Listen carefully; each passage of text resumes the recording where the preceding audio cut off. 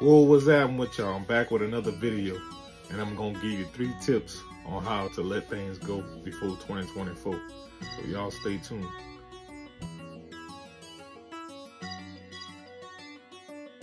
Aqui no beach, né?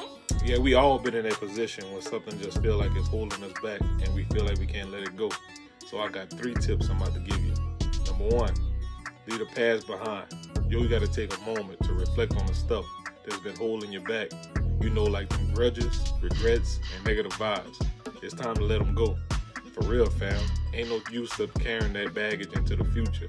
Forgive and forget. Move on. It's time for you to release that weight and set yourself free. And I mean that. Number 2, you gotta stay in the moment. So forget about dwelling on the past or stressing about the future. You gotta focus on what's happening right now. Embrace the present fully, engage into what you're doing, and be grateful for what you got. When you live in the moment, you let go of all the unnecessary worries and attachments. Trust me, it's all about being present and appreciating what's in front of you, for real. And number 3, start showing yourself some love. Look, we all make mistakes, no doubt about it, but don't beat yourself up over them. Cut yourself some slack. Fam, treat yourself with kindness, understanding, and stop with the negative talk. And start practicing self-care. Take care of your mind, your body, and your soul.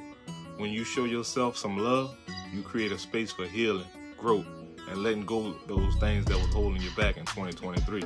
So fam, let's make 2024 a year of freedom, growth, and the courage to let things go.